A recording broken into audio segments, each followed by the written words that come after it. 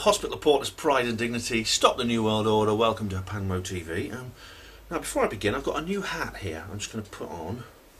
It's sort of like, it's actually a bit small, but this was actually given to me by Sophie the Porter's poet and her partner as a Christmas present, and it's a little bit tight, and I think it may be my fault, because it's maybe something I did when I was washing it. But I'm just gonna wear it anyway, just as a, because I really like them and they're great people, and I want to just sort of thank them for what they've done for me, which is really so much, as you know if you watch regularly, and you watch my various updates where I go through the things that the Sophie the Porter's poet and her partner have actually done. Okay, so this is another Steve Mumbling video. I haven't done one of those for a couple of weeks because I've been so busy with other things. As you know, if you watch regularly, I've been either speaking at places or I've had to deal with problems, etc, etc. So I want to get back into my stride as quickly as possible, so this is why I'm doing these particular videos. Now Steve has made a couple of videos about a subject which is very close to my heart, as you know, and that is the disclosure issue.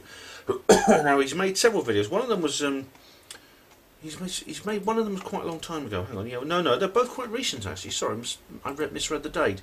One of them was in just after New Year, and another one was just last week. So we'll go with the earliest one first, and it's another of his driving ones where he's going along.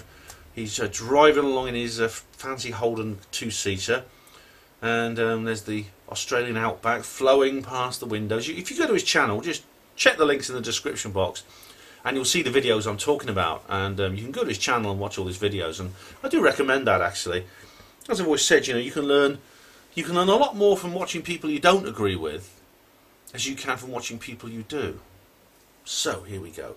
And should point out that my lack of my Australian hat is not in any way connected. It's not meant to be an insult to Steve. I don't know, is these things tight around my neck? I don't know, but anyway. So, let us begin with the first of Steve's video. This was 3rd of January. It's called UFO ET Disclosure 2018. I haven't made one of those yet, have I? Here we go. I should do, shouldn't I?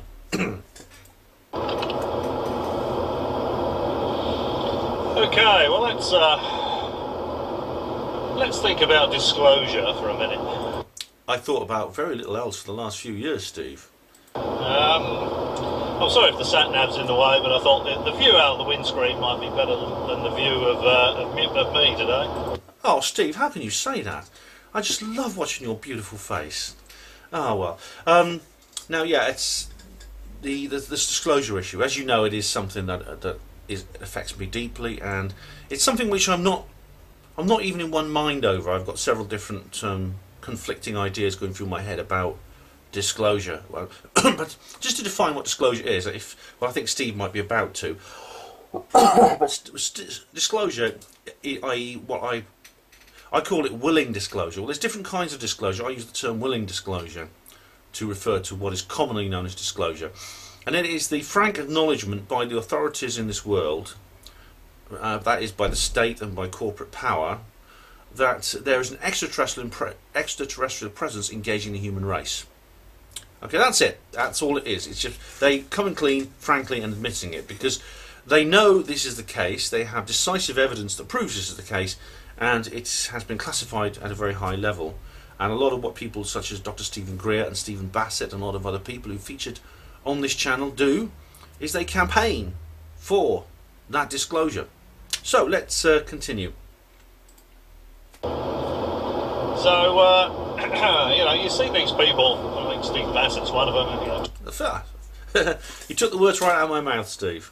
2015 is going to be the year of disclosure. I did think it would be, no. I mean, it was a bit disappointing actually, as you remember, if you watch regularly, that when I got to the end of 2015, let's adjust my makeshift tripod here. When I got to the end of 2015, we didn't have it because I'm in two minds about the whole thing anyway. I don't need to. Maybe I'll go into that later. Let's Steve carry on. Of course, it comes and goes. 2016 is going to be the year of disclosure, and it comes and goes. 2017 is going to be the year of disclosure, and 2017 is gone. That's an oversimplification. I think what you're saying, Steve, is basically every disclosure was something that's about to happen sometime within the coming year. Now, there is an element of hubris in the exopolitical world, which is real, and I kind of know what you mean in a way. But because at a superficial glance, it does look that way. I first saw Stephen Bassett. I first encountered Stephen Bassett actually. That's when I saw him live on stage in Liverpool in 2009. That's that long ago. 8 years, and 9 years almost. 9 years, yeah. And he was saying that basically with the election of President Obama was going to be the disclosure president. He said this was like in summertime, and he said basically we'll have disclosure by Christmas. He was that sure. Unfortunately, he was as wrong as the people who said the war will be over by Christmas. And when they had 5 more years of blowing the hell out of each other and gassing each other and stuff like that. Okay, so I know what you mean, Steve. I understand your position, and it is frustrating. But it is an oversimplification. There are distinct reasons why various waves of disclosures come and go, and I have been tracing these different trends. In fact, I'm overdue for another UFO disclosure video, actually, because I think I should say something about it at some point, because I did a whole load of 2015, 2016, 2017 videos. Well, I slowed down after 2016 because I did sort of like feel the window of opportunity had closed. I'll let Steve carry on. Now, 2018 has got to be the year of disclosure. I don't think it will be. I mean, I hope I'm wrong, because I'd love to be wrong. I kept saying 2015 would be the year of disclosure, and it wasn't. So maybe if 2018, if I say 2018 is not going to be the year of disclosure, then it will be. Bit of reverse magic there. Yeah, well, it's and now we find out, of course, that the Pentagon didn't release anything. The gun camera footage, the infrared gun camera footage from the F-18s, whatever they were was actually released by that guy as an individual. So it's got nothing else to do. All right, now you've done an entire video on the gun camera footage from the U.S. Navy. This is to do with the stuff that was going on just before Christmas with the big release, the Tic Tac footage, which I think I've talked about on previous videos, and that is now the individual. Like I haven't watched your entire video there, but so I may not be entirely sure what you mean. I haven't got round to that one yet. Maybe I can cover it in this video if I've got time. But individuals releasing something in terms of state secrecy is not. Well, firstly, if you're an individual and you are within an institution which involves secrecy, even if it's something like me involved in the NHS, you are bound by certain confidentiality diktats. So basically, at my hospital, if any information I found out about patients, for example, or anything related to certain institutions of the hospital, I couldn't go out and tell people. If I did, I'd be in serious trouble. And if you in other government services, even more strict. For example, in the MI5, for example, you can't go around revealing official state secrets. These are classified higher even than the ones at the NHS, and you can face prison or even worse if you reveal these.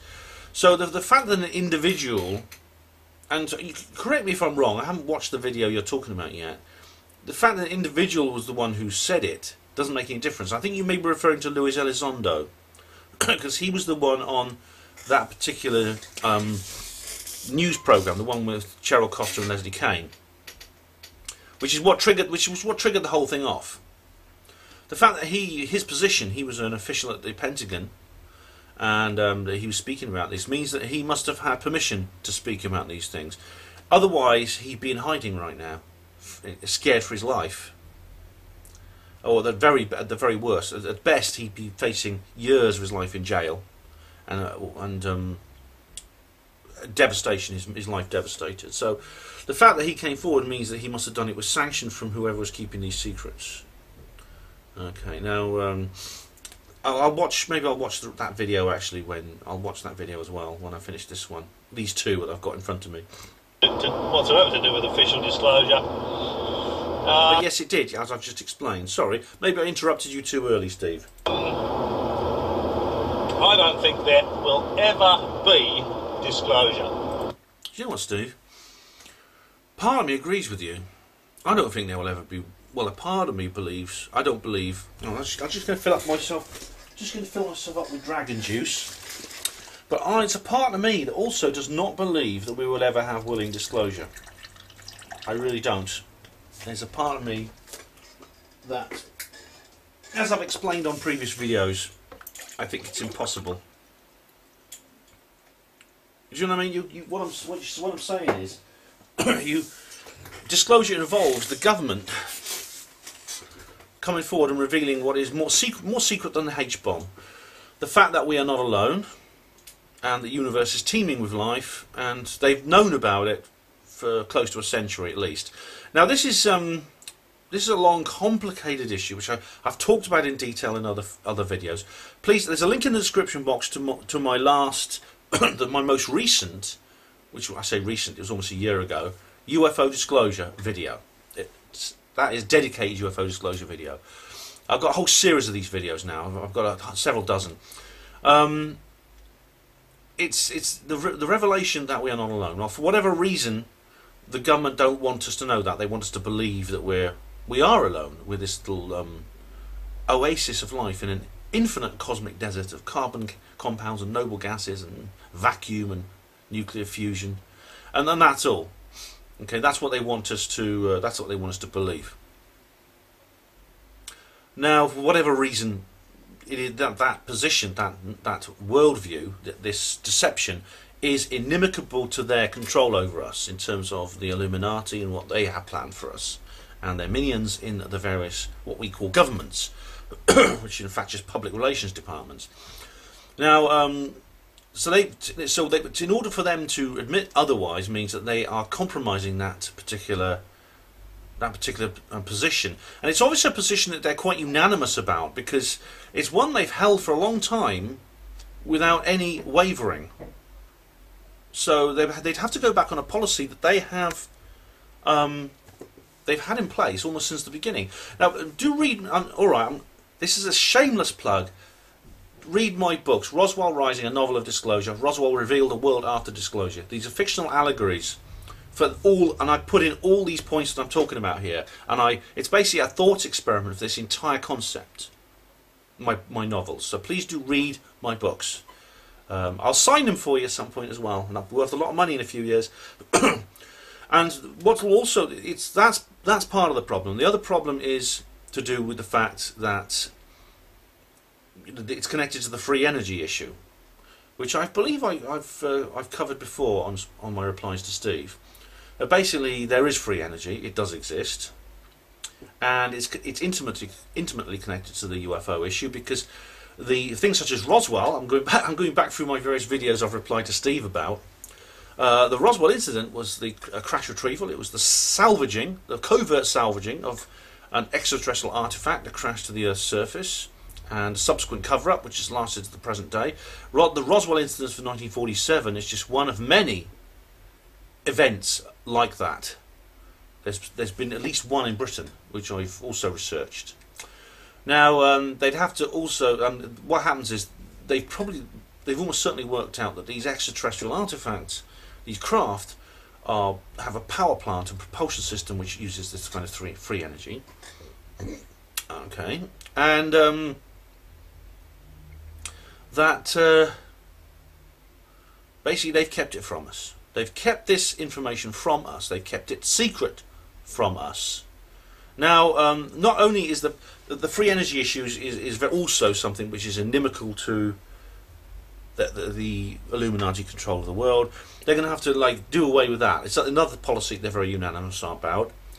But also they're going to have to explain to us why they kept it quiet for all these years. When you think how many lives could have been saved, how many people could have been prevented from living lives of poverty and death and environmental destruction and things like that. And I cover that in detail in those videos. I'll let Steve carry on. So well, basically what I'm saying is I actually think I agree with you, Steve, when you say there won't be UFO disclosure. But I agree with you for a different reason. Until there is no choice. You know, on the day that an alien spacecraft lands, you know, on the White House lawn, or you know, in a public area somewhere, and you've got all the media there, you know, for just like the science fiction films, when the little door opens and a ramp comes down and the little alien walks down the steps. Until that day, there will never be disclosure. Whilst they have a choice, if they can deny it, or they can say, well, yeah, okay, we're looking into it, it's an interesting phenomenon, and that's a word that they're very keen on using. They're trying to get away from the term UFO to unidentified. You know, it's funny, I think Steve and I agree on this more than I suspected, actually, before, because I haven't pre-watched this video. I've decided just to watch them with a tabula rasa in my head. But Steve's actually right here. I mean, well, he may not be completely right, but he's got a point here.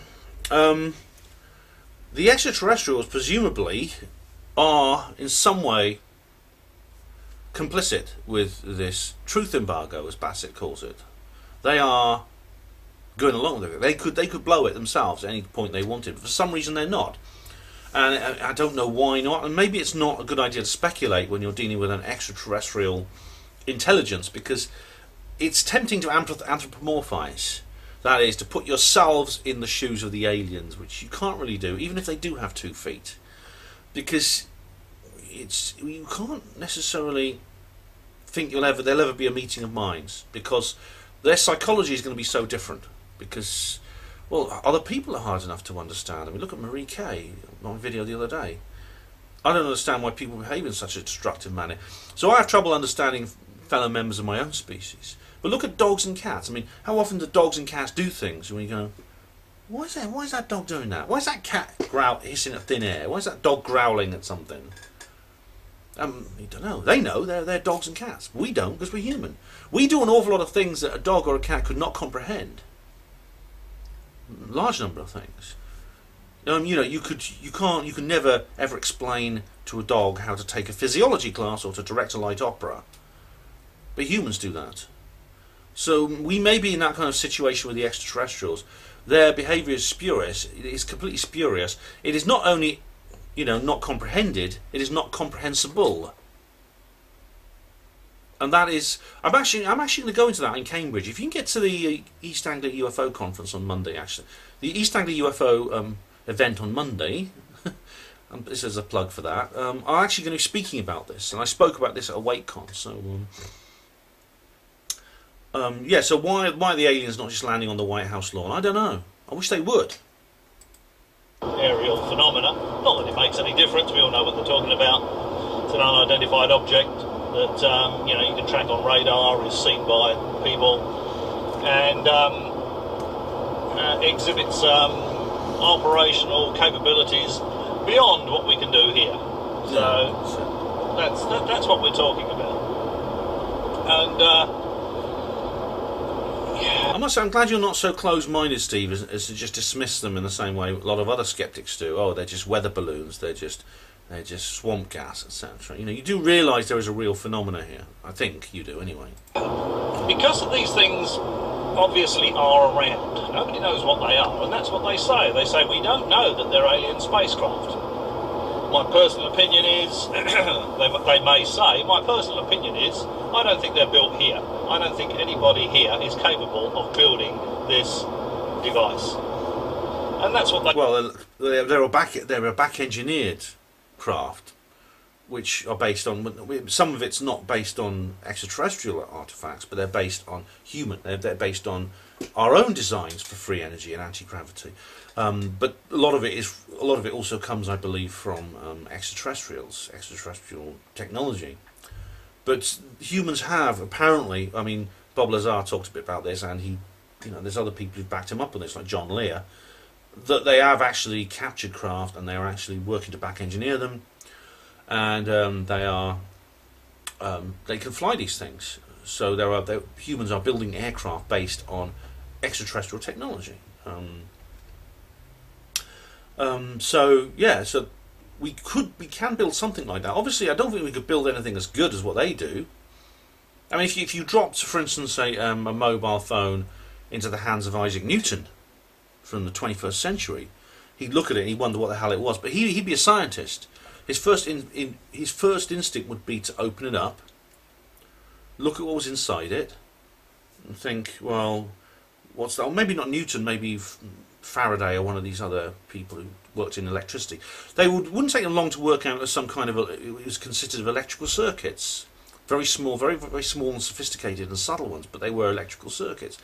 Given time, they may be able to build a very very crude facsimile using copper wire, which would probably be the size of a house, and something like that. So scientists from the 18th century would probably be able to, given enough time and given their expertise, may be able to back engineer an iPhone to a certain extent. Like I said, it would probably be something made of copper wires. It would be the size of a house. It would be a facsimile of the electrical circuits within the chips within the chips within the phone, the microchips.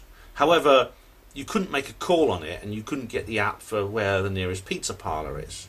Do you see what I mean? It's a crude copy, and looks like this is what we've done ourselves as humans with this extraterrestrial technology.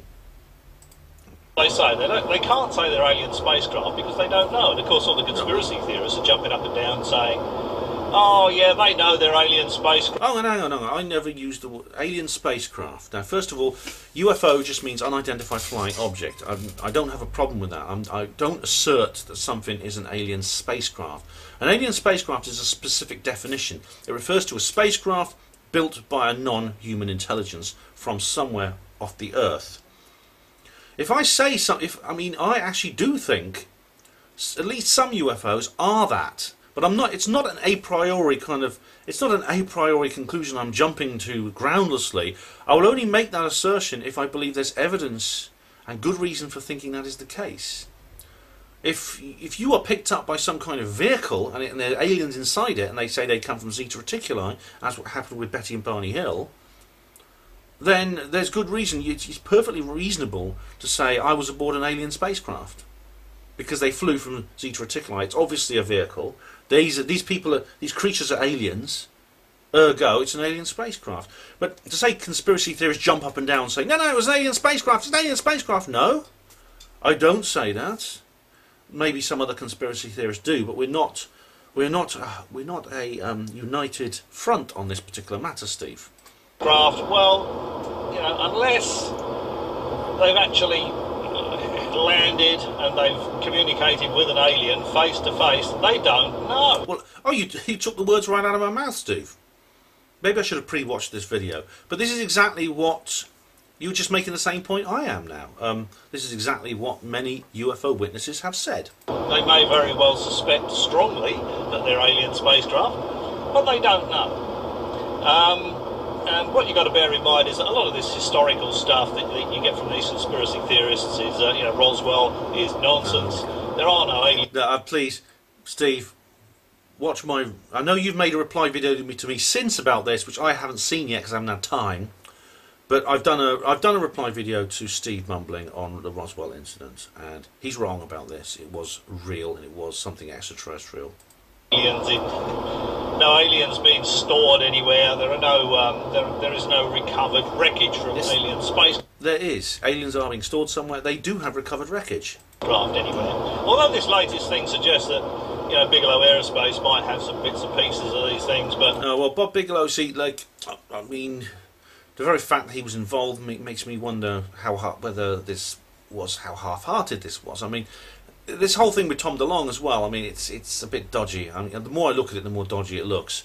But Bob Bigelow, apparently, all he was involved in, and I explained on a previous video why I think it is plausible that Bigelow Aerospace might be involved in this.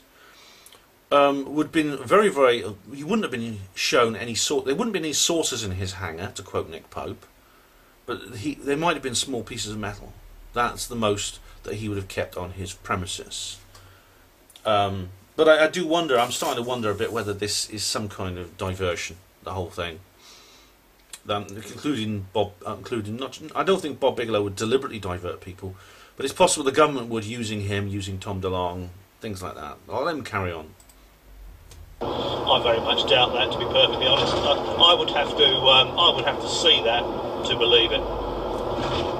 Well, some people have seen these things, you see, and it's it's possible when you're driving through the outback one day, on the way to the Billabong or whatever it is you do, you Australians, have a kangaroo burger and a beer on the barbie. Okay, you might not get there, or you might turn up there 4 hours late when everyone else is just drunk and are lying around in the sun. Actually, come to think of it, Australians do that all the time anyway, so it's a bad example. But you may turn for however you Australians judge being late for a party, you might actually turn up late and they'll say, Steve, where have you been? We've been waiting for you. And he says, well, what time is it? And I say, it's almost midnight. I need to go. But it's only a half-hour drive from my house. What's going on? And then your memories might come back and you'll realise that you were taken. You were taken by some kind of flying saucer that swooped down and lifted you off the road. You and maybe your car as well altogether. I'm serious. These things have happened. They have literally happened. There's a good example from Scotland a couple of years ago, actually. It's been very well researched. These things do happen. I'm serious. And you might experience that one day yourself. And it looks like the sort of information trail on that has dried up. There doesn't appear to be any more revelations with regard to pictures of anything that Bigelow might have. Well, I mean, he didn't have much information to begin with, did he? I mean, Bob Bigelow is a great guy. He's this rich philanthropist who funds these paranormal investigations. He did a fantastic job with the Skinwalker Ranch project and things like that. But I mean, he'll be told what he needs to be told, and he'll be shown what he needs to be shown the moment he enters into service as a government contractor. He won't when he signs that contract. It will not give him immediate access to everything in the government. They want to use him. They want to employ him. But I mean, there's a limit on how much he'll be shown. Personally, Bigelow made his money with real estate. Real estate, as we all know, people involved in real estate make their money from bullshit. We've been through that, Steve. I personally, I wouldn't trust a real estate guy or an ex-real estate guy as far as I could throw them. Speaking of the bloke who almost burnt his house down the other day. So I'd have to see that to believe it. So whilst there is a choice... No, there's something on my... Oh, sorry, I thought it was a mark on my monitor, but it's actually I think it's some bird poo on Steve's windscreen, because the camera is facing out the front of the car. Sorry, Steve, clean your windscreen. Whilst they have a choice, no alien spacecraft has landed anywhere, the crew hasn't been interviewed by CNN, whilst that hasn't happened, you will never, ever get disclosure. People talk about Clinton... He's probably right, actually. I mean, unless Steve Bassett is right, and we do have a chance. I really hope so. Hillary Clinton was going to disclose in her second term. That's an obvious vote buyer, isn't it? So all the people that are involved in the UFO phenomena are going to have to vote her in the first place, and they're going to have to vote her in for a second term. Well, look, it's funny you should say that, because this is where Steve Bassett, I think, made a big mistake. He came on my radio show. I mean, I actually played a couple of my radio interviews with him on YouTube, on Panama TV. He was convinced that Hillary Clinton was going to be the disclosure president. I mean, I actually did a video called "What About Trump?" UFO Disclosure 2017. What about Trump? Or 2016? I can't remember which one it was. But Steve was convinced Hillary Clinton was going to be the disclosure president, because she had John Podesta working with her, who was very, very keen on the idea of disclosure. He made several speeches saying about how it was important that we have UFO disclosure. She herself, now Podesta was running her campaign, her electoral campaign. Hillary herself spoke about UFOs on several occasions, most famously at the New Hampshire primaries, where she mentioned it. Now, well, this says several issues here. Well, first is, like, as you've just said, the idea of UFOs is now so popular that maybe it could be that some politicians are actually considering us as an entire sector of the electorate that they have to appeal to. But Steve was talking about other reasons why he thought Hillary would be involved, because Hillary Clinton and her husband Bill were involved with the Rockefeller Initiative, which led to the disclosure petition, etc., etc. It's a long story, that. Now, my purpose, I mean, I didn't want to... Steve, I love Steve, he's a great guy, and I just didn't want to burst his bubble, but I did have to say, you know, point out the fact that of Hillary's connections to various people such as George Soros, her connections to all kinds of international globalist bodies, which lead me to just see her as just another establishment hack. Now, Steve Bassett has an extremely dim view of Donald Trump, and he and Grant Cameron, when Trump was elected, they basically went in a period of brief depression. I mean, Grant Cameron was on suicide watch. He really was. I mean, he wrote this. I talked about it in a previous video. He wrote this 60,000 word lament, just saying how awful things were and how we were all doomed because Trump was now president. Steve's always saying horrible things about Donald Trump. But there's this kind of anti-Trump culture in the United States at the moment, which comes out in many, many different ways. It's promoted by the media. I took a very different view. I actually think Trump is far more likely to be the disclosure president than any other president we've had since Kennedy. And I explain why in my video, UFO Disclosure 2017, What About Trump? I'm not going to repeat the points I made in this video. I can't keep repeating myself on this channel, but do watch that. I'll put a link in the description box to my most recent UFO disclosure video. But you can follow that. In that one, there's links to the previous one after that, the previous one after that, and you can find whichever one you want simply by going through these previous links in the description boxes of the various videos. Okay, so I'll just continue now. It's a con. It's ridiculous. Bill Clinton said... No, it's not a con. It's not a con. I should point out, actually, you know, the reasons why I think Trump is... Yeah, Trump is not an establishment candidate, basically, I should say. So I've lost my... I'll recap slightly. I'll just rewind a little bit. I don't want to cut... I don't want to, like, twist Steve's words, so I'll just let him start again. People that are involved in the UFO phenomena are going to have to vote her in the first place, and they're going to have to vote her in for a second term. It's a con. It's ridiculous. Bill Clinton said the same thing. When he got in there, he said he did look, he got people... Well, you just made the point I have, Steve, about how, you know, the UFO belief now is something that politicians have to appeal to because we're an entire sector of the electorate. You know, it's like, well, how are we going to get the black people to vote for us? How are we going to get women to vote for us? How are we going to get old people to vote for us? How are we going to get veterans and people like that, and blue-collar workers, and all these other different people that politicians want to just scoop as many up as they can? They're going to have to add UFO to believers to that list now. But that is a good sign. It shows how popular the idea of UFOs are becoming. To look, and he found nothing. So, you know... Who found nothing? Sorry. Oh, it's, no, hang on. Let him repeat himself. Look, he got people to look, and he found nothing. Yeah, you're talking about Ryan from Belfast. You asked me, did an alien spaceship crash in Roswell? Well, Ryan, they haven't told me if that's the case, but I'd like to know too. He said Clinton, and he did make this speech about this letter he got from this 11-year-old boy called Ryan, who's in Belfast, Northern Ireland. Now, Steve thinks that's basically, he's making a disclaimer now because he's thinking about the post-disclosure world, and he might end up in court. So basically, he's basically signalling for his innocence. However, I think there's a good reason to believe that Clinton actually was actually briefed into the UFO disclosure issue for several reasons. His background is basically he's non-military. He's got a bit of a he's a bit of a slob and a playboy, and somebody who the actual military-industrial complex does not trust very much, I don't think. Timothy Good made this point too about the personality of Bill Clinton, the fact that he is. I was going to say, I mean, there's a lot of presidents who are very, very degenerate, but Clinton seemed to be excessively so, to the point where it couldn't even be covered up. and for this reason, he's in fact he's not alone. I'm not saying he was exceptionally. There were others. I mean, Lyndon Johnson was also one of these people. But basically, these were sort of like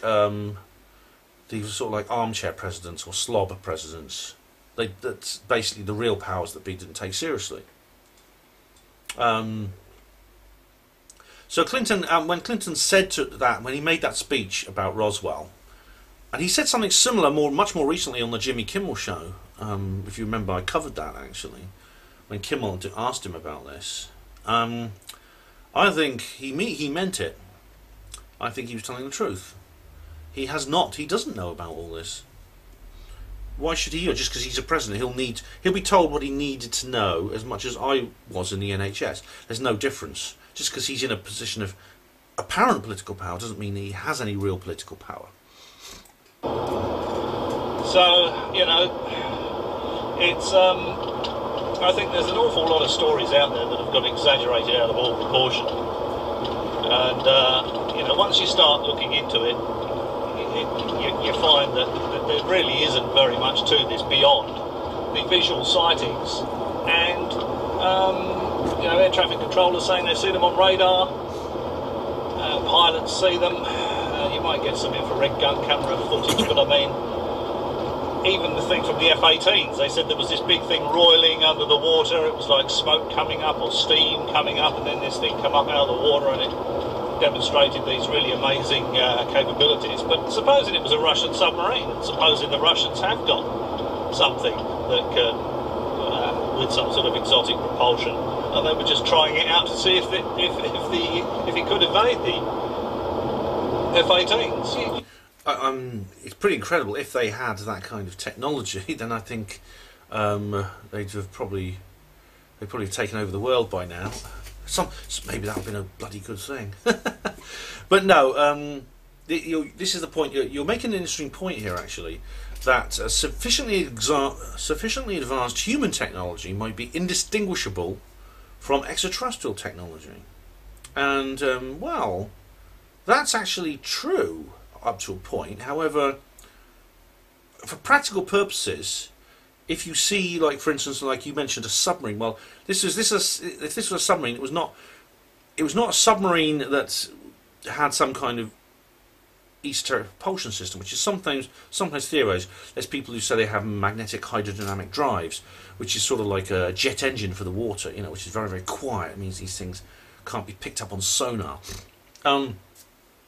That is a reasonable piece of speculation. But you're talking about something that a submarine that can fly out of the air and then loop the loop a dozen times at 1,000 miles an hour and shoot off into space. No, that's you've got to then consider that perhaps this is not man-made.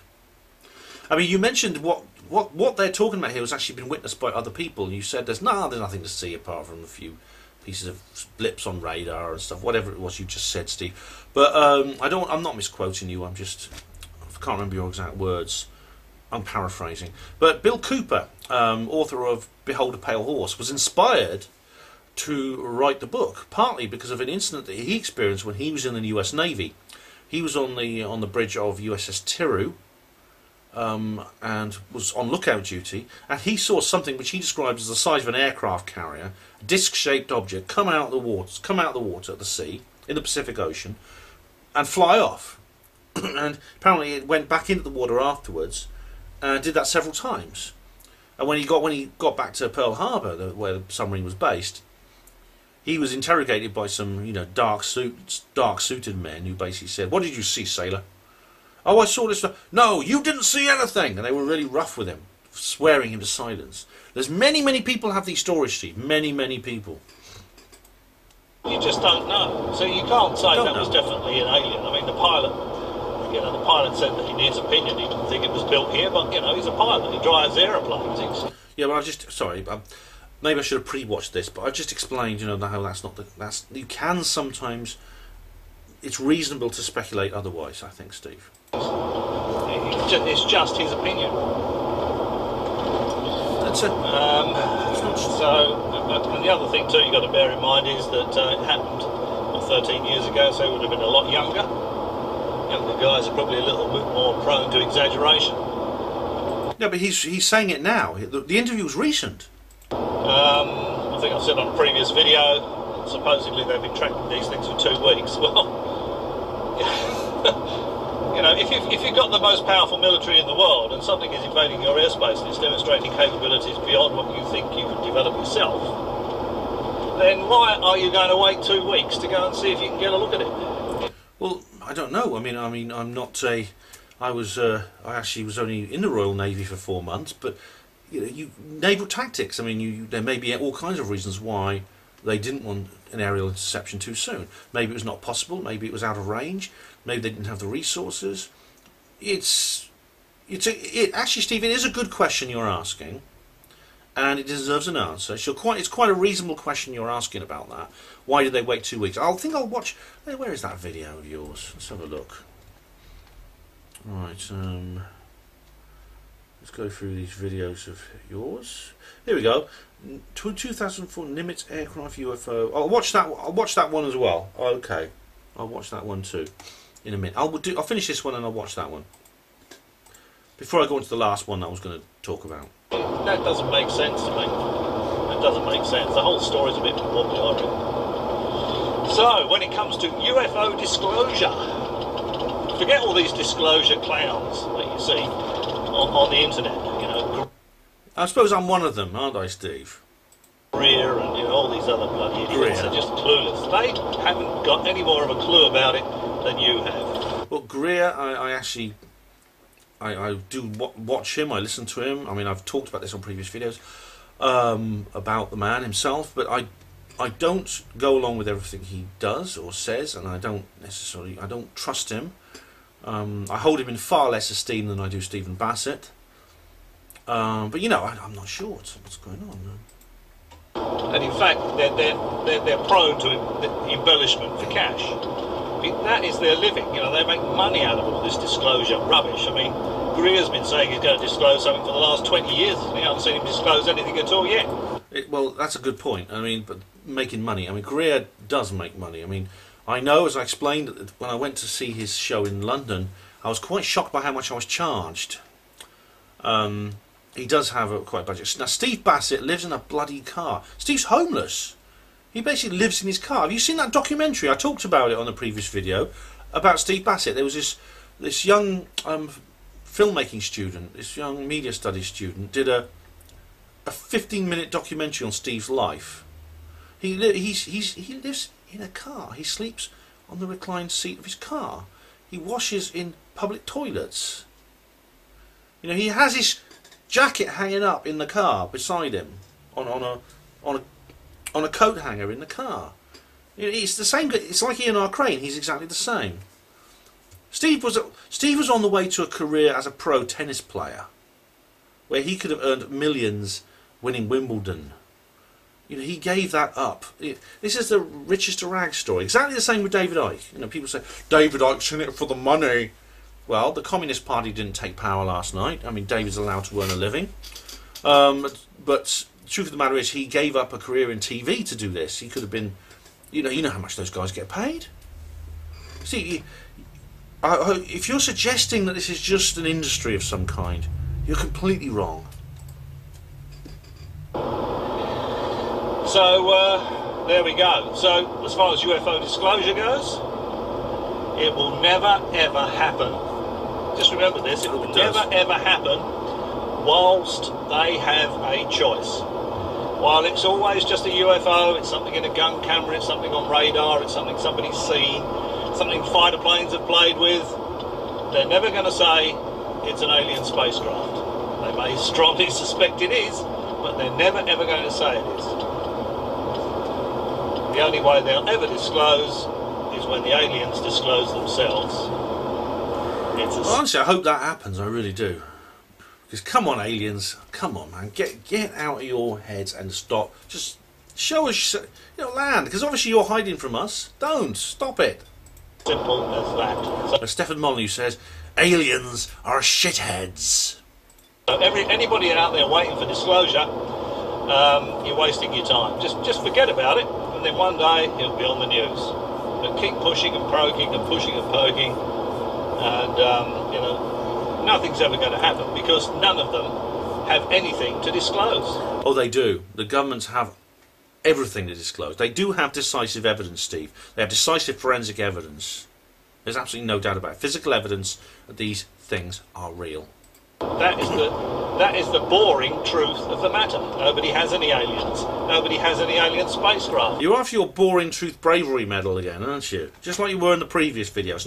You know, maybe you deserve one. I'll see if I can get one made up and sent to you. Nobody has any bits of alien spacecraft. Yes, they do. They do, I swear. Maybe little metal slivers that Bob Bigelow has been allowed to see, which are far less convincing. You know, they could be something else. But there is a saucer in a hangar. It's all rubbish. Well, there you go. That's my 2 bobs worth on disclosure. I'll catch you next time. Right. Okay. So let's check out Steve's other video. I've got a third video I want to see, but let's just check out this one.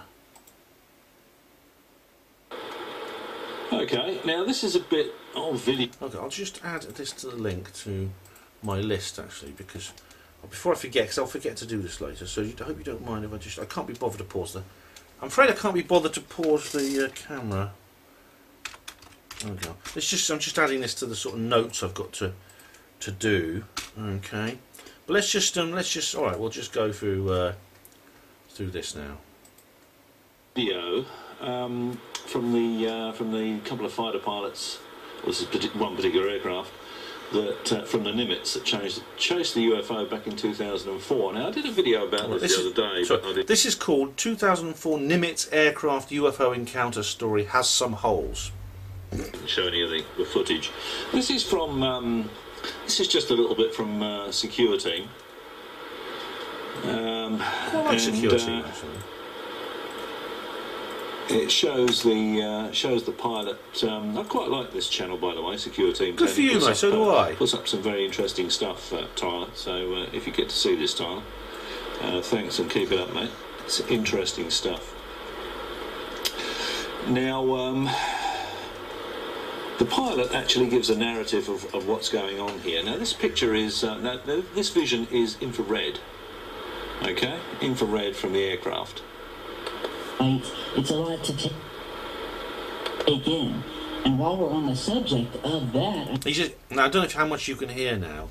He's actually playing a video from Secure Team, which is about all this sort of thing. So you can hear the voice of, what's his name, Tyler, the guy who does it. But I don't know how much of this you can hear. If I hear anything interesting, I'll repeat it to you. Otherwise, I might just forward wind. I have some real news for you guys, which is that one of the pilots of a here, and we'll talk. So I'm going to forward wind this bit. No, and you've probably heard all this already. I'm going to assume you've heard all this already. So to save time, I'm just going to forward wind it to where Steve starts talking. Miles southwest of San Diego. Yeah. It disappears. What would you guys? Exhaust. One second. Yeah, so right, it's okay, talking. let's go back a bit. It is interesting. No. Okay, yeah. I forward wound a bit. It's just basically the news. It's basically the news spot for this whole thing that came out, where you see the pilot being interviewed, you see all that kind of thing, and you hear the Hugh Elizondo's voice and stuff like that. Okay, so now Steve's going to begin his commentary. Things of anything form of propulsion. In a moment. That is interesting because we're looking at it we're actually looking at the infrared footage, and there is no heat plume anywhere. So that is interesting. And this thing came from a dead hover over the water, just kind of moving around to What's talking about that? Up to about 12,000 feet to rapidly accelerating away in a climb, and in less than 2 seconds it was gone. And you figure you're talking 50 miles of visibility, and you can. Yeah, so it's talking about 50 miles of visibility, so you could actually physically see this thing. They didn't have to use the infrared to see it. Sounds like Steve's. They could see it with their eyes. So if it was, if it was visible in the normal optical spectrum, why isn't there any video footage of it? Right. Well, that's a good question. The reason, well, it could be that they don't want actually to declassify it. It's possible. Was any taken? I mean, did the aircraft have that capability? First of all, or did it just have the infrared camera? I don't know. I'm not an expert on these aircraft. then again, it's possible the government are holding back the visual footage for whatever reason, and what that reason will be is interesting to speculate on. I was thinking, maybe I hope Steve didn't begin his commentary earlier. Steve, if you actually, I'm at the 5-minute point in your video. If you actually begun your commentary earlier and I just skipped through it, I'm sorry about that. I'll go back later, check it out, and I might add a bit more to this video if that's the case. You know, why isn't there just ordinary video from any of the cameras on these aircraft showing this white Tic Tac, this 45-foot white Tic Tac? Why are we seeing a rather fuzzy infrared image?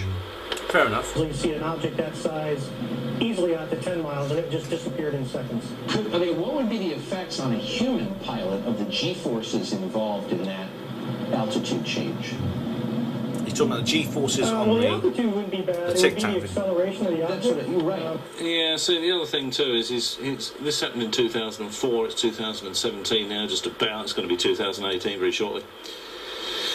So, we're talking nearly 14 years ago. This guy's recalling an incident from 14 years ago. So, the fact that he's a pilot doesn't necessarily mean that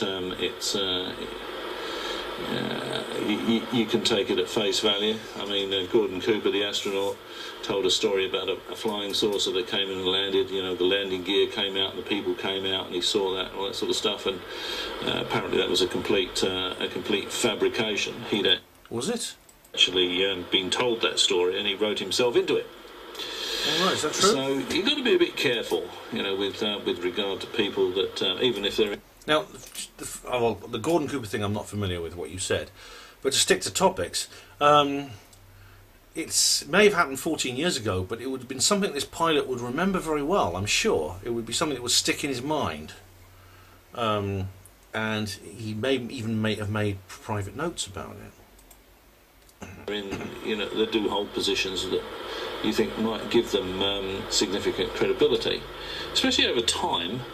The stories may get enhanced, but credibility. Who's going to gain credibility from this? I'd certainly be asking, two questions. One, why is there no optical video footage of this thing? Yeah, good question. And two, I don't know if this guy actually said it. He said he saw a disturbance of the water, but I read that there was some sort of huge thing just under the surface with the roiling steam and smoke coming out of it. We don't hear any more about that. So what happened to that? Well, that's a good point. I mean, that is an important piece of evidence if that's the case. So it's an interesting story, but I think there's still problems with it. Honestly, I wanted to fly it. It's the pilot speaking again now. There's, talking to some physicists, they don't think the human body could handle that kind of force. With It doesn't human body couldn't handle the G-forces. Okay, well, why would you be talking to physicists about what sort of G-force the human body could take? Surely you want to be talking to some physicians. Physicists might be able to... Well, both could actually be useful, I think. Both. To give an opinion as to how this thing might be propelled, but... Come and think of it, I mean, in the US Air Force there are doctors who deal with this sort of thing, because, you see, when they're designing aircraft and they're training pilots, they have to make these judgments, because pilots also have to endure enormous G-forces. And they go through a simulator where they spin you around. You get a centrifugal effect to simulate high levels of G-force, and some of the pilots pass out, and then they're dropped from the program. Because they can't keep their heads together when they're in that particular position. But it's often doctors who are involved in this. So the US Air Force actually has its own facilities for making these kinds of judgments, Steve. And this pilot would have had contact with these people. I wouldn't have thought physicists would be the people that you'd be talking to about what the human body could take. Well, that's true, I know, but a physicist would first tell you exactly what kind of inertia that object would be experiencing, and then you could take it to a physician, who would then tell you, well, what would happen if there was hypothetically a human pilot within that machine. And what do you think this was? I believe, as do the other folks that were on the flight, that He's saying the pilot is now saying that he believes it's not of this earth. when we visually saw it, that it was something not from this world. Well, he would know. I mean, he knows aircraft. He can recognise aircraft. He can judge distance. He's a pilot, this guy. He's a US Navy combat pilot. Judge distance, assess targets, things like that. When presumably you expressed that belief to your superiors, what did they say? Well, actually, we caught a lot of...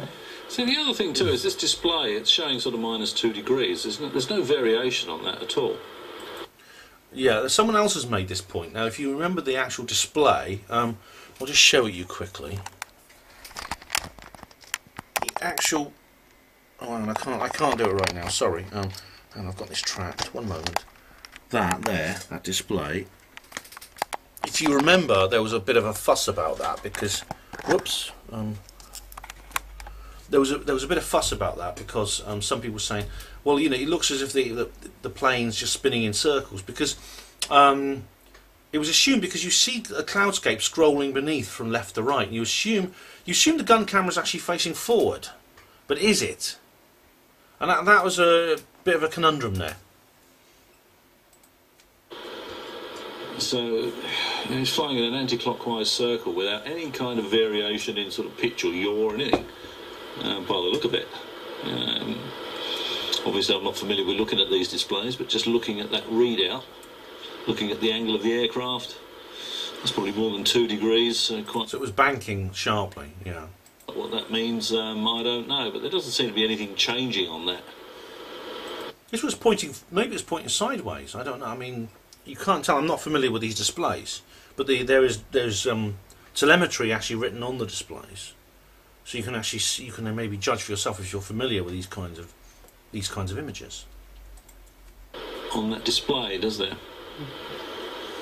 Apart from the fact that the background is moving, and it seems to be that again he's travelling in an anti-clockwise direction. Getting back to the boat, and it got passed off as an event that no one could explain. Now, keep in mind, they have been tracking these for 2 weeks prior to us seeing it. I should point out that... Yeah, so they've been tracking these objects for 2 weeks prior to the actual clip that was just... I've showed, he's going to talk about how they're tracking them. But the actual clip that was released, the infrared footage of the Tic Tac craft, or whatever it was, is actually quite short. I think it's less than a minute. I'm seeing it. We'll go back that's a bit odd. In tracking these objects for 2 weeks prior to them seeing it. Again, that's a bit odd, I think.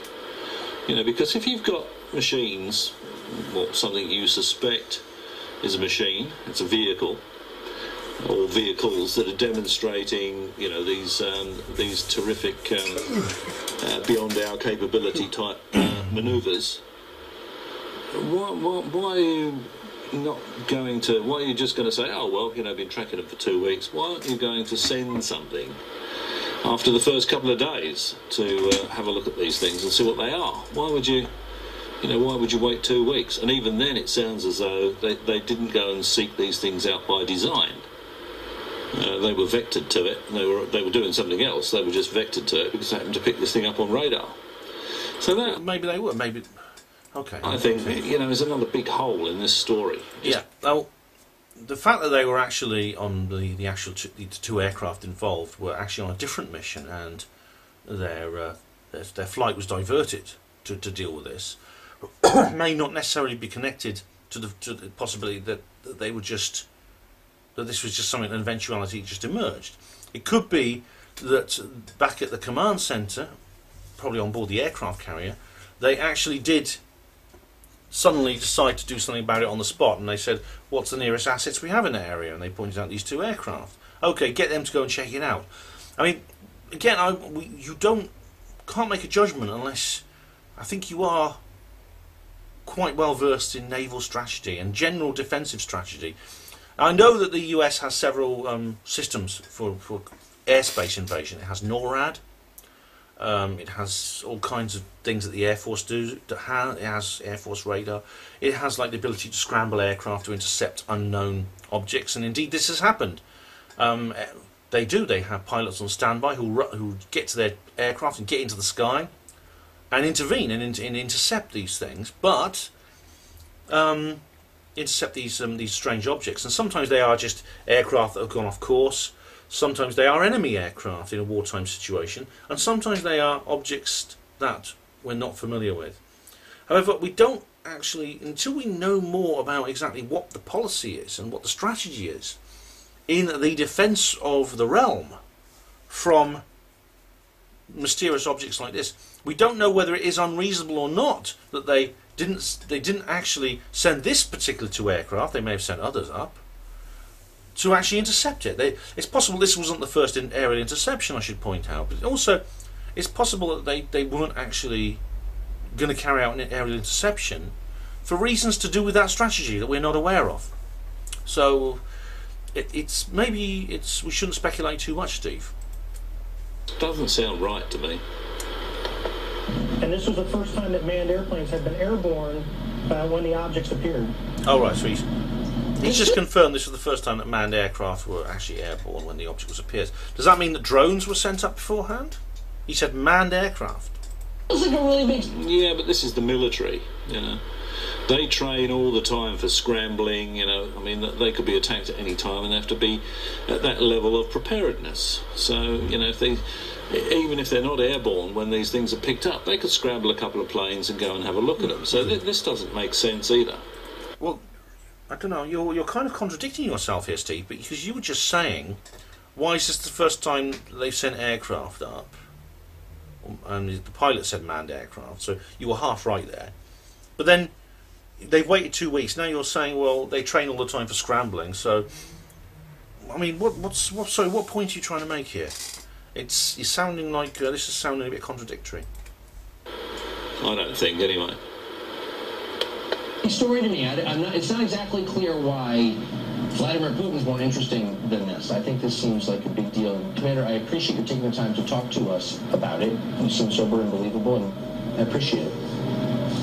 Why, thank you very much, Tucker. Thanks. Well, you seem sober and believable.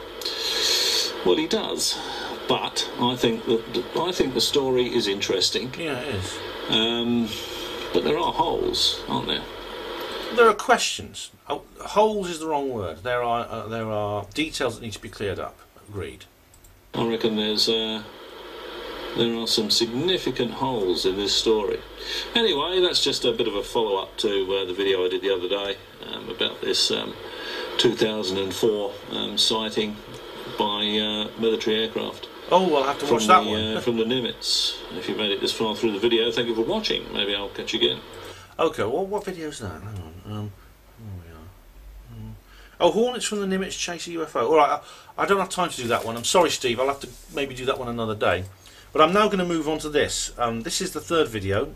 When is the fake alien invasion coming?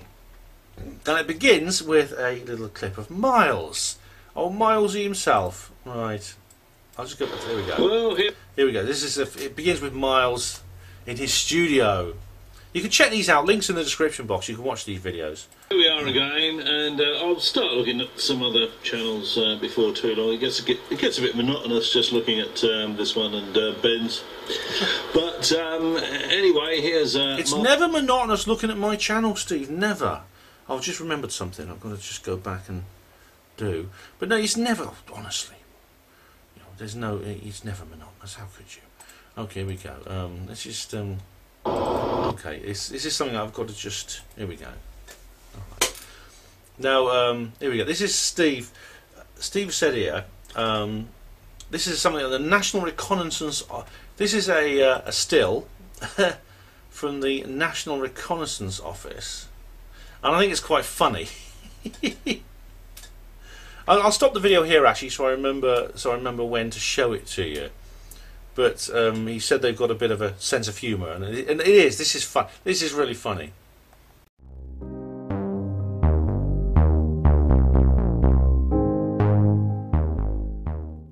Yeah.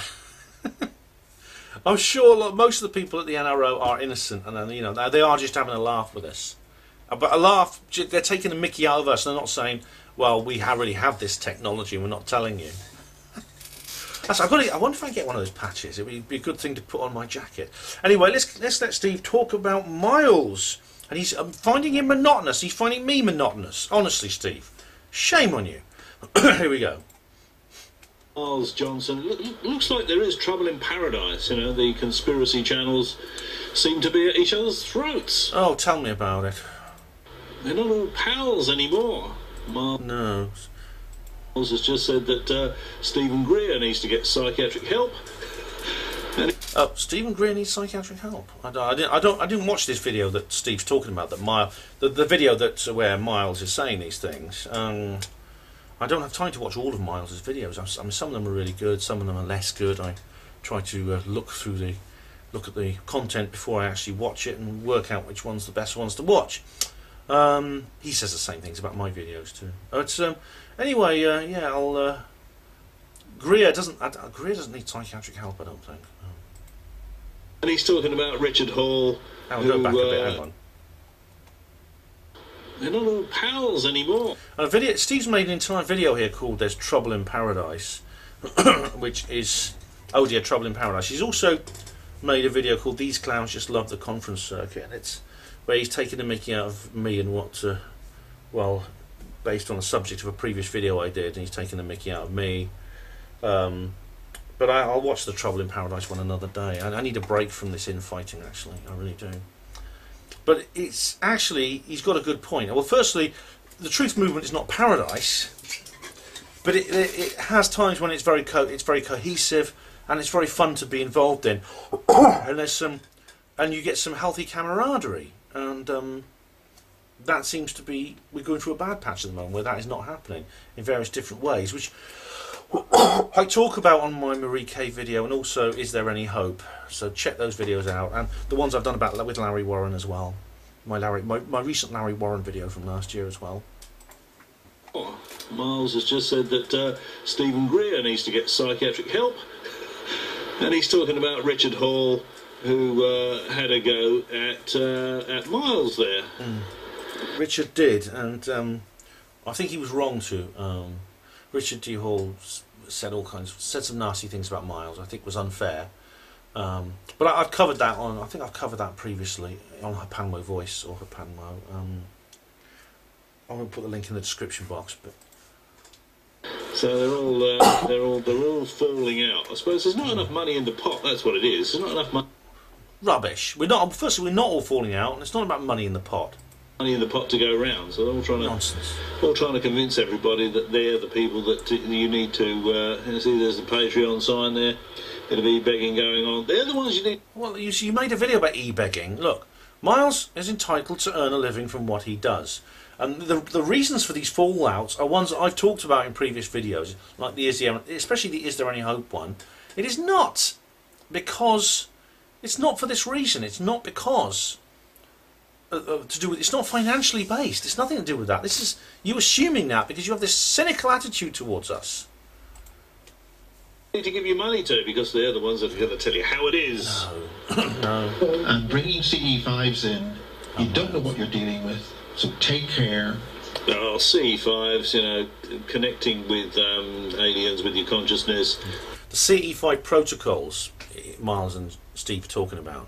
Now, so the CE5 protocols are something that Greer invented, where it's a particular type of sky watching where you actually encourage aliens to come to you by carrying out some kind of ritual. And he won't tell you what that ritual is unless you pay him £5,000 up front. And any videos you make or any photographs you take, he owns the copyright of them, even if they're shot on your equipment with your film. Sounds like a good deal, does it? Forget it. It's rubbish. Be respectful of whatever you're dealing with. It's not dangerous because there's nothing to it. There is something. Well, there is something to it. I mean, I think what Miles's point is actually you can attract demonic entities when you're carrying out these rituals, and that is actually a concern, and that is true. There are such things as demonic entities, and you can attract them. I haven't watched this video where Miles talks about it, but I've heard about it from other areas. There's nothing to any of this bloody twaddle, you know, aliens invading. Oh, it's bloody twaddle now. He's been through rubbish, he's been through bullshit, he's been through a steaming pile. Now it's twaddle. Your body, or did he say demons as well? Maybe, I don't know. It's entities invading your body and your consciousness. It's rubbish. I don't think it is. I mean, there's a long... This goes back a long way, and there's a long tradition in this. It's the esoteric arts throughout the history have dealt with the probabilities of demonic possession, and I myself have been involved in cases where this has actually happened to somebody. One of them is a close friend of mine, and I won't name them, but basically I spent one night in their house, and I didn't believe them at first. I thought they were just stupid hysterics, but then I spent one night in their house, and I came out of there believing them when they said they had been psychically attacked by demonic entities.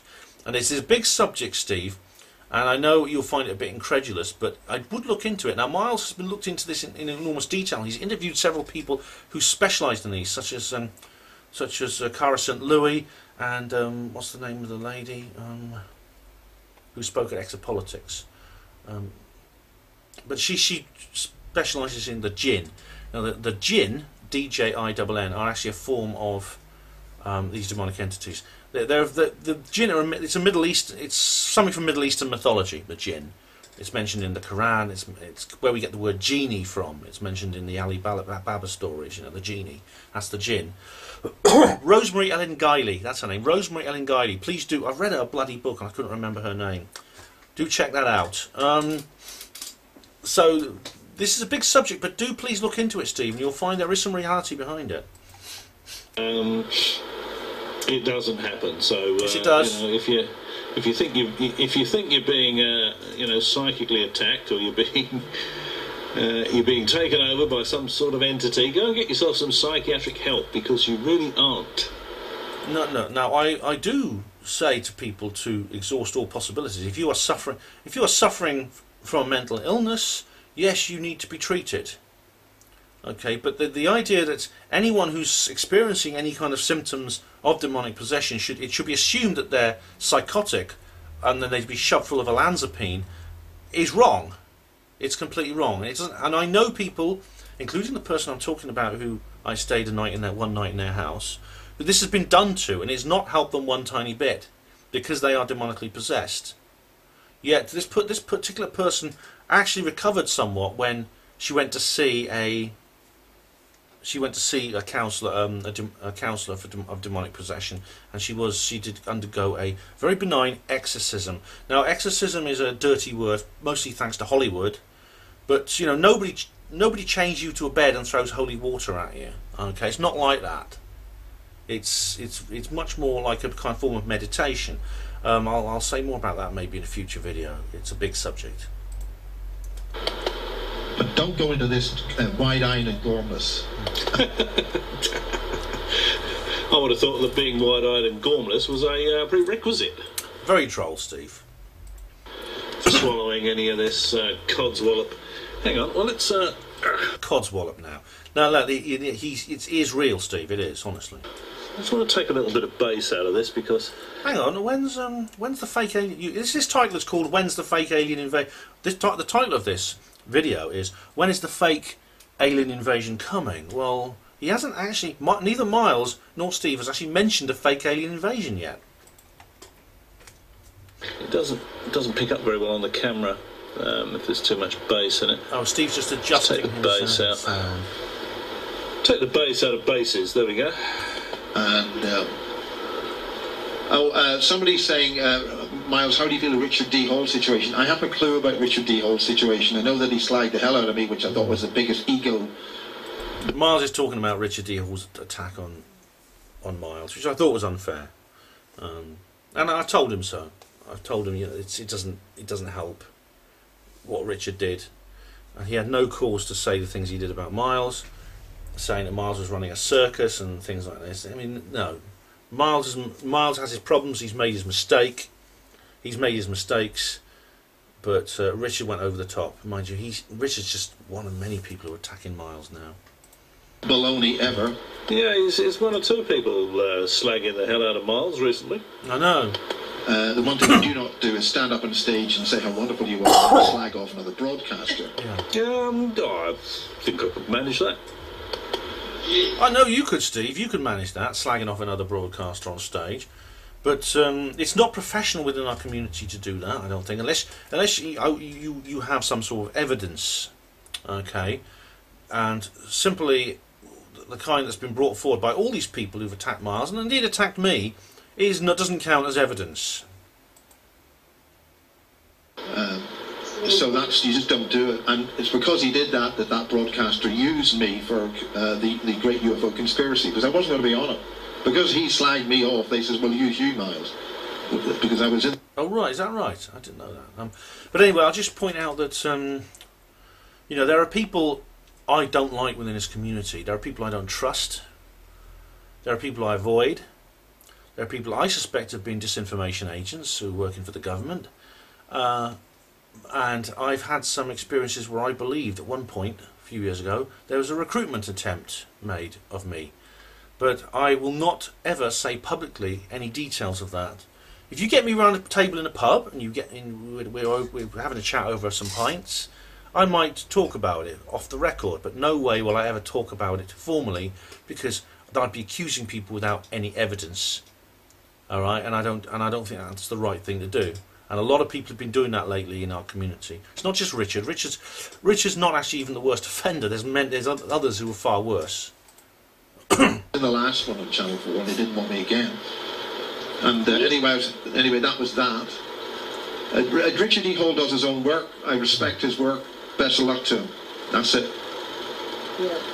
Do you say that these aliens fake I'm not quite sure where Steve's going with this video, actually.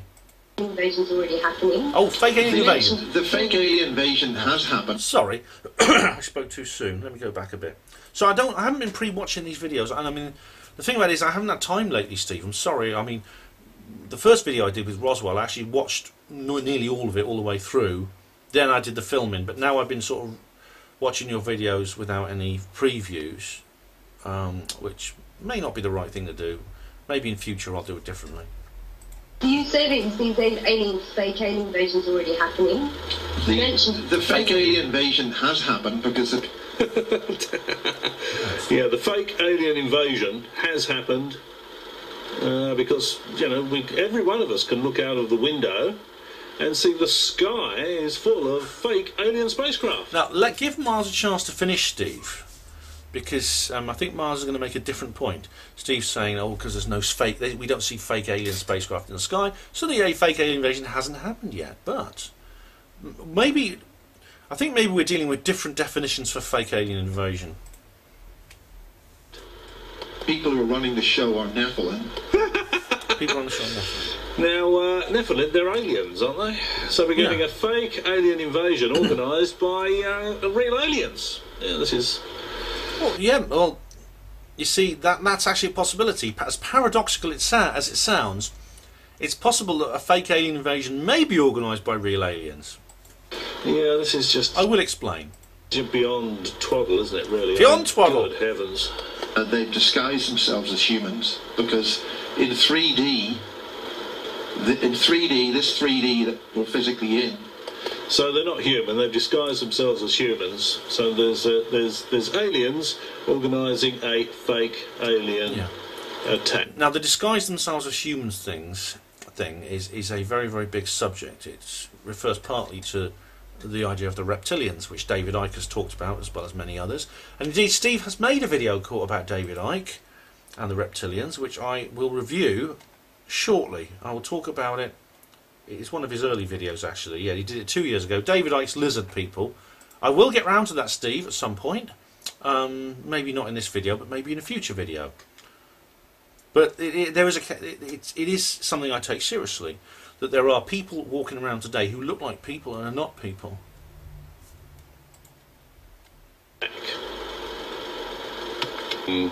Have you ever heard anything quite so ridiculous? Yes, Steve. Half of your videos. Aliens organising a fake alien attack.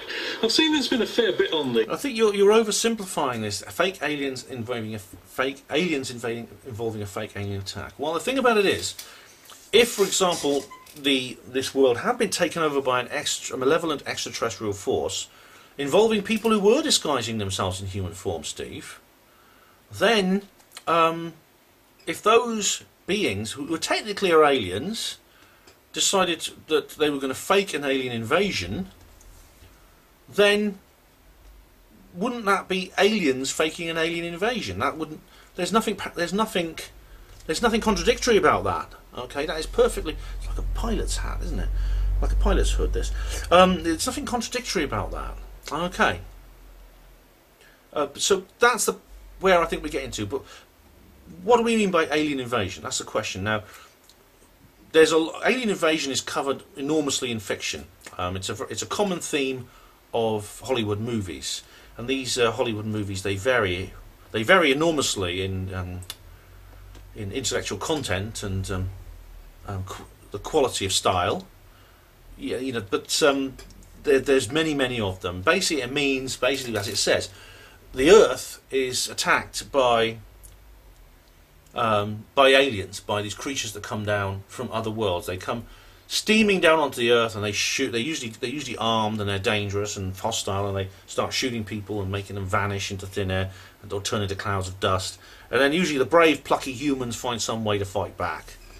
Now, as I've said, these films vary enormously in technical quality. They vary enormously in intellectual content. Some are very good, some are very bad. But the point is that could it be that something like this might actually happen?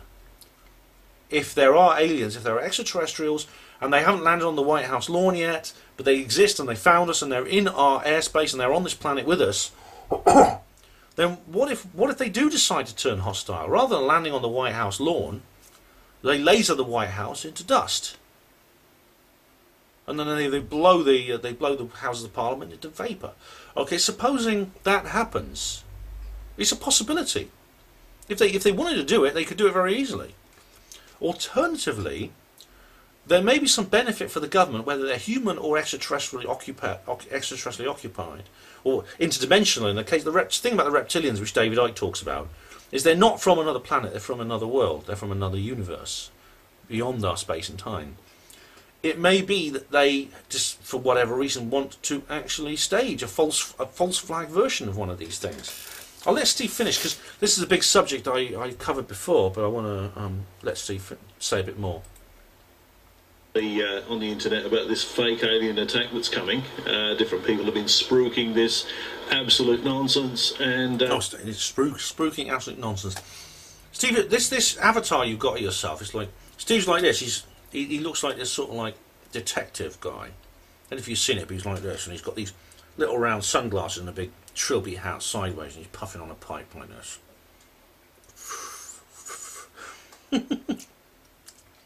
You make yourself look so cool, Steve. Right? You make yourself look like you're the guy who gets to the bottom of anything, and your word is the last word. But it's not.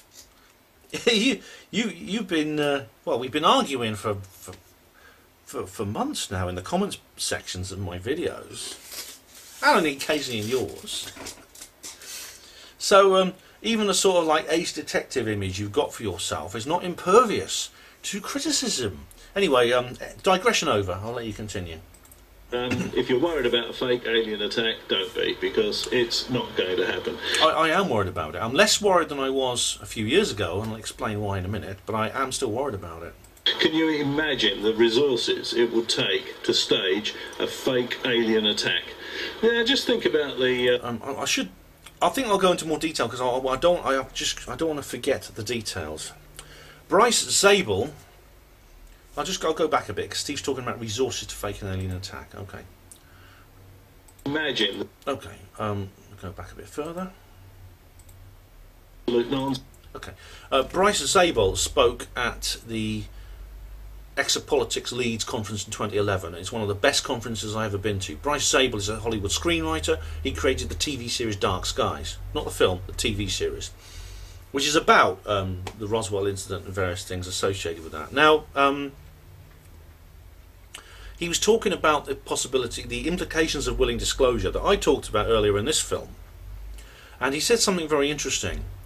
He said, when disclosure comes, the government will tell you exactly what these sorts of aliens are. Some of them will be, we can hope that they're good aliens, in which case there could be a problem with the government's credibility, that they might actually they'll have an awful lot of explaining to do in terms of the various issues that I just talked about. You know, the free energy cover-up, the fact that they sat on this for almost a century, and they've got to explain that, etc., etc.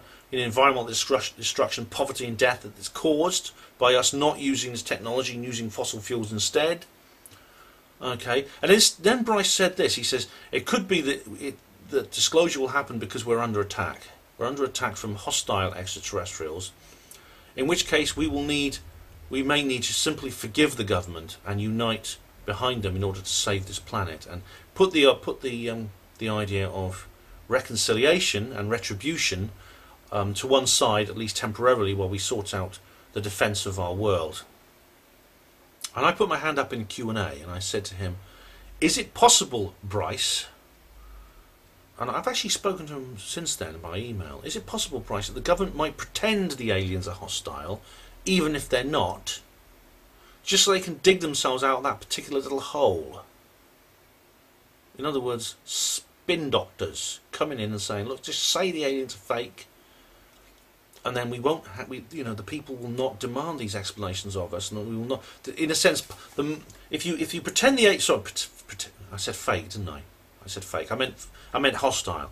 If you pretend the aliens are hostile, it solves a lot of the political credibility problems and the revelational fallout that would happen otherwise. So is it not likely that someone in government will think of this? But then, why not go even further and actually stage a fake alien invasion in order to hammer that home, and so you could have that fake alien invasion combined with willing disclosure? And if you did so, you would not only be able to solve the problems of your various sort of the various sort of scandals would emerge from disclosure, but you might have the pretext to go even further and say, well, right, we need a one world unified force to deal with this extraterrestrial threat, especially if you make it a kind of long drawn out threat. And yes, I do cover this in my books. Okay, Roswell Rising, Roswell Revealed, available at all good bookshops now. Okay, I cover this scenario in my books. You could have a situation where you could have it wouldn't be just a one big Independence Day style assault, but it would be a low level, almost guerrilla-like action by these extraterrestrials, where they sink a ship one minute and shoot down an aircraft the next. They'd abduct someone and kill them and leave the body where everyone could see it, etc., etc. Maybe that would probably be more effective than just an all-out bombardment by big motherships with big lasers and little green men going,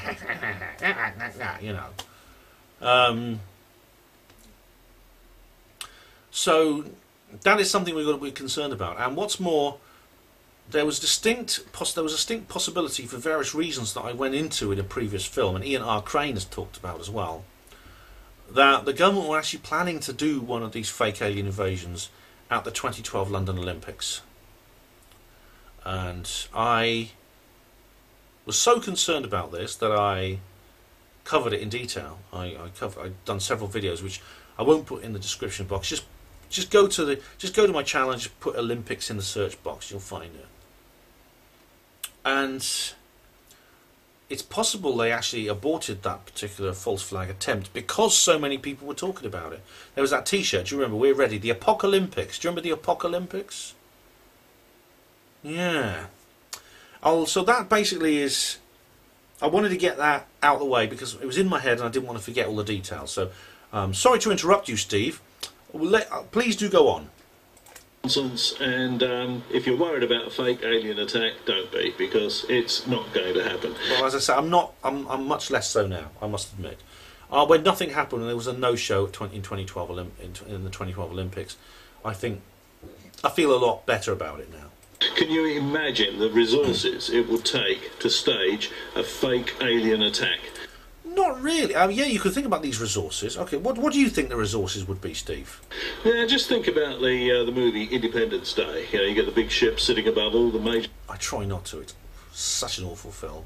As I said, I feel ashamed for watching the sequel all the way through. The cities of the world and all this sort of stuff. Now, how would you fake that? One 15-foot diameter flying saucer with nails sticking out of it. and a couple of people dressed up in silver suits with goldfish bowls on their head isn't going to fool anybody, is it? No, you fake it. You don't have to show the actual aliens with goldfish bowls on their head. I mean, in wartime, you very often, in modern warfare, for example, you very often never actually see your enemy. It's not like in the old days of the Romans where you had to fight with swords. It's very often, you know, in modern warfare is launching missiles over the horizon, or artillery, or shooting people from a distance. And the same thing goes with this alien situation. You wouldn't necessarily have to see the aliens. It could all be long distance. Now, what you could do is you would need some kind of craft. You would need fake alien craft. These would have to be very large and intimidating. You could build these. If you had access to secret free energy and anti-gravity technology, you could build fake alien craft, which would you could then use it to carry out various attacks on the Earth in whatever scale you wanted. It could be a huge Independence Day style thing, Independence Day style, mass invasion, single assault, where you'd have large craft. Now, the motherships in Independence Day, of course, are so enormous; they're like miles across. You could build something like that if you had access to secret government technology. You could build something that big in secret. You probably have to build it. You probably have to build it on one of the bases on one of the other planets. Actually, one of the secret space program bases, because there's probably nowhere on Earth you could build something that big secretly. You'd have to build it on Mars or the Moon, and then fly it down onto Earth. And it would actually be good because you wouldn't have to get it off the Earth secretly either. You'd fly it down onto the Earth, and it would be exactly like an alien invasion. So that's what you could do. Alternatively, you could have smaller, lower key events. You know, the odd attack on various cities, the bombardments, things like that. I mean, I don't want to put a spoiler in, but you know, I do address this issue in my novels, my two recent novels, Roswell Rising and Roswell Revealed. It's also I'm not just saying that to advertise them. I'm just saying these are resources where you can actually learn about these points that I'm making. If you needed to pull off a believable fake alien invasion, would be beyond the capability and the technical and financial capability of the United States, Russia, China, India, and you name it, put together. Okay, no, I don't think it would be. Now, we've covered, you say it's beyond their technical ability. Oh, we've covered that. You mentioned financial ability. Okay, so let's cover that. Now, first of all, it's not any one country doing this. Okay, you mentioned beyond the capability of China, India, United States, etc. combined. It's not one nation that's carrying out this fake alien invasion. It's the world government. It's the covert world government doing it, who have access to vast amount of resources, that financial resources, that we don't know about, basically. I mean, I think people got this idea that you pay your taxes, and those taxes go to the government, and the government say, all right, then those taxes come back to you in services provided by the state, like the NHS, education, the armed forces, etc. But when you actually do the mathematics, you find, firstly, that the amount of tax you're paying is far more than you think. There's lots of stealth taxes, and I explained this in my last video, my BBC and mind control one. You know, in some countries, I think the United States is actually the worst offender. Up to more than 50% of your money goes in tax. So more than 50% of the capital in circulation is forfeit to the state and ends up in the coffers of the state. Can you just think about how much money that is the state has? And then you have the missing trillions. Remember Donald Rumsfeld on September the 10th, 2001, he announced that $3.6 trillion was missing from the Department of Defence's accounts. Oh boy, did someone wallet fell down the back of the radiator or something, mate? Is that it? How do you lose 3.6 trillion, not billion, trillion dollars?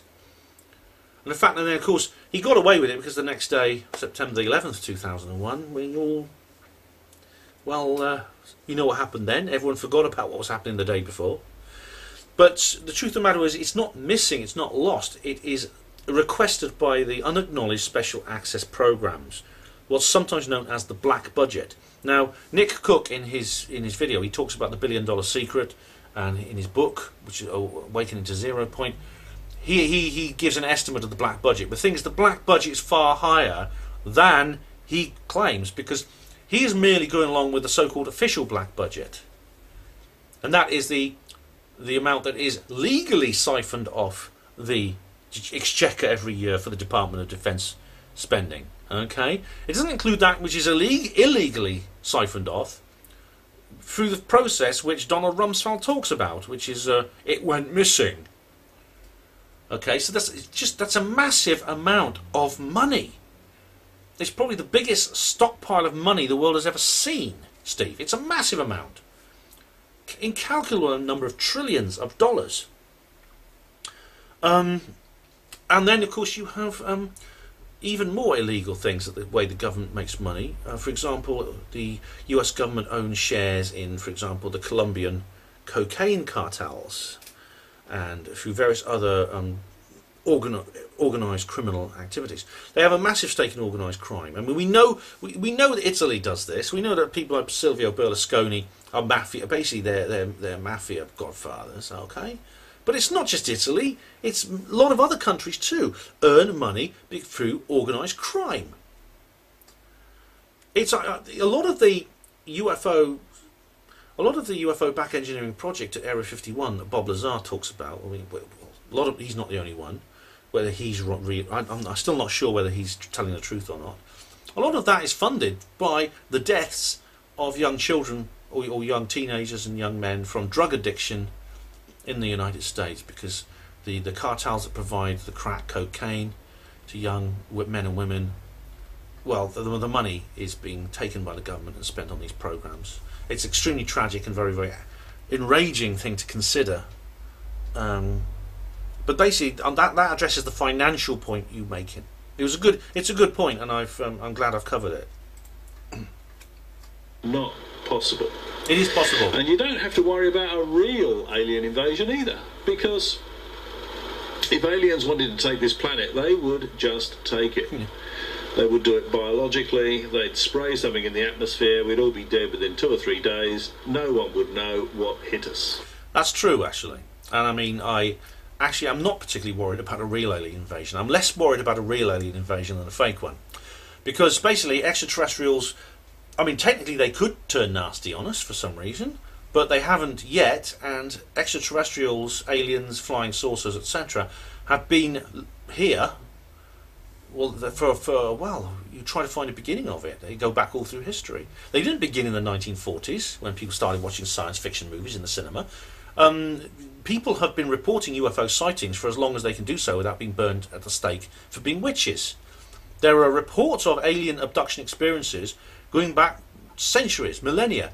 We used to call them different things. We used to call them being spirited away by the fairies. We used to call them being taken by trolls and things like, and goblins and things like that. Rip Van Winkle being taken away by when he went to sleep in a fairy circle, and he had missing time as well.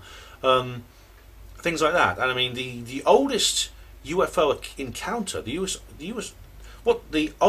UFO sightings report I can think of is probably the narrator of the book of Ezekiel in the Bible, which was written at least 2,000 years ago.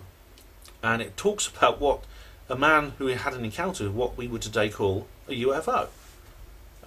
It's so the very fact that UFOs and aliens have been around with us for so long, they've been a part of our existence, and they've been alongside us and among us since prehistoric times. The very fact that we've survived this long without them invading us and taking us over means that they're unlikely to alter that policy any more than the government are likely to alter theirs. So I'm not worried about real alien invasion at all. Virtually not at all. There's far more important things to worry about. Fake alien invasion, like I said, I think it's a trick they might not use now. Maybe too late for that from their point of view. I think if they were going to do it, they'd have done it in London in 2012. And there'd be absolutely no point them coming here and fighting us on our terms. Yeah. You know, we're never ever going to be involved in a shooting war with an alien species. It's just never going to. I did think it was a bit dark because in Independence Day, which is a really bad film, it's awful. It is shallow. It is monolithic, but monolithically anti-intellectual. It's basically junk food for thought. You see like these dogfights between human aircraft and these alien things, and you think to yourself, well, why are they doing that? Why are they sending these little flying saucers out to get shot down? They have these lasers that can blow up entire cities. You see, it was done for effect, obviously, I know that, but Steve's right there. He's absolutely right. Happen. They just wipe us out biologically very quickly and move in without a shot being fired. That's what would happen. So nobody needs to worry about a fake alien invasion. That is just beyond twaddle. The fake alien invasion, as I explained, is a real possibility and it is a real threat we need to consider. The important thing is, if we are considering it, if enough people are considering that there might be a faked alien invasion, then if it happens, hopefully enough of them will take a step back and they'll think, who's really doing this?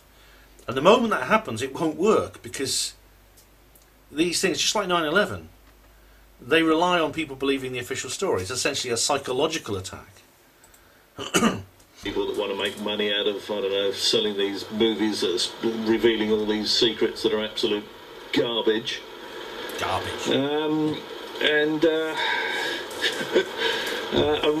never going to see a real alien invasion. So just get any kind of alien invasion right out of your head. Do yourself a favour. Just relax. Because I am trying to relax, Steve. I mean, you see, this is why I have to take time out sometimes and have a laugh, because I'd probably end up committing suicide if I didn't do that. It's a defence mechanism, and I do honestly. I take time out and I relax. You're never going to see it. Say a real alien invasion, you'll know nothing about it. Be all over before you can blink. Yeah. And fake alien invasion, far too expensive and complex. No, it's neither too expensive nor complex, as I've explained, for anybody to pull off. The Illuminati could do it. They could very easily do it. Realistically, so just forget all about that. It's not a fake alien invasion. Is not coming. Just get it out of your head. It's absolute rubbish. People are asking, oh, we've been hearing about this fake alien invasion for years. It's coming. It never comes. Well, that's true, and I mean, the fake alien invasion thing, like I said, I don't think they're going to use it now. I mean, it's actually part of the plot. Is a plot device in my book. I've got to stop plugging my books. It's part of the plot devices in my two novels, Roswell Rising, a novel of disclosure, Roswell Revealed, a world after disclosure, and indeed the third book, which I'm writing now. £10 they are, £10 on Amazon each. I could bring out a box set when the third one is ready. Okay, stop that, Ben. All right.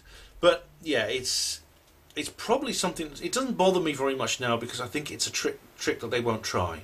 I think the Olympics was then basically, it would be a kind of going for broke situation. It would be basically an all or nothing. This would be. It would be a double or quits. That's what it would mean for them to pull this off. Because unlike 9/11, there would be no aftermath situation where they could say, okay, it's over now, and basically things they could then move on to another stage. If they're going to pull a fake alien invasion, it's immanentising the eschaton, as Robert Anton Wilson would say. It's the last push for the New World Order. And if it doesn't work, there'll be no New World Order. And I don't think they're that desperate yet. I think they've clawed back a lot of ground since their losses in 2016. And I think they're in for the long haul. They're digging in for a siege. And fake alien invasion would not be a part of that strategy, if that's what they're doing. So I'm certainly not worried about a real alien invasion, and to be honest, I'm not very worried about a fake alien invasion, not since the 2012 Olympics. Because it's not going to come, because it's rubbish. It's not rubbish. As I said, it could be done, but I don't think they're going to do it. So I think they're going to decide not to do it. Okay, there we go. Maybe I'll catch you again. Thanks for watching. Okay, Steve, well, thank you very much for those videos. And 3 videos I've replied to now. I will be doing some more. He's got some more here I want to look at. Why haven't they found MH370? David Icke's Lizard People. I'll certainly do that one. Me mumbling about the UFO guys. That sounds interesting. Rendlesham Forest Incident. Philadelphia Experiment. Mars Rover. Not on Mars. Oh, what have we got here? Oh, I might touch on the black goo at some point as well. And of course you've replied to me since I did my first reply video. I've got to touch that as well. I've got to do that as well. Mysterious enormous hexagon in Australia. And a BBC mind control. Oh, right, that's another reply video he's done to me. So I am catching you up, Steve. Don't worry, this is going to be a productive conversation. I'll also cover the Simon Parkes one as well. Although Simon is not here to answer for himself. But thanks very much, Steve. And thank you, everyone, for watching. There's more to come. Don't forget, Cambridge. No, not Cambridge. Where's Newmarket, Suffolk. Let me get the details. Oh, let me just get the details. Hang on. I'll get the details up of this, and then you will know what to do. Okay, because I'm going to upload this video today, Friday. Right then, I'll be speaking at a meeting of the East Anglia UFO Group on Monday the 19th of February. The venue is the Studlands Park and Social Club, Brickfields Avenue, Newmarket, Suffolk, and the postcode CB87RX. The event starts at 7 PM and costs £4, payable on the door. My lecture is entitled SETI and UFOs, the search for extraterrestrial intelligence and UFOs. Details www.eaufo.co.uk. So if you can get to that, that'd be fantastic. Really, really good. Look forward to seeing you there, definitely. Looks like it'll be fun. I'm also speaking at the Swansea UFO Network, and maybe I'll talk about that in another video, but that's the following Tuesday. Just go to sufon.com, SUFON, Swansea UFO Network. I'm speaking there the following week, okay, about a different subject. So, Steve, I'm sure will turn up. I know it's a bit of a long bus ride, but Steve, get on a plane now, and you could probably get to Newmarket in time on Monday. All right. Hope to see you there, Steve, and anyone else. Thanks for watching this video, and thank you, Sophie the Porter's Poet, for this wonderful headgear, which I think suits me. Hospital Porters, pride and dignity. Stop the New World Order.